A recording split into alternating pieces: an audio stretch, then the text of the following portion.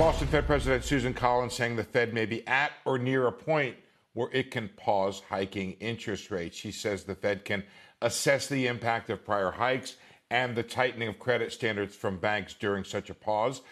She says there's some promising signs that inflation is moderating, and stresses in the banking system are going to further tighten credit conditions and perhaps bring down inflation as well. But she does say decisions should be made meeting by meeting. In the minutes yesterday, we learned from that May meeting that some officials saw a need for additional rate hikes due to slow progress in bringing down inflation.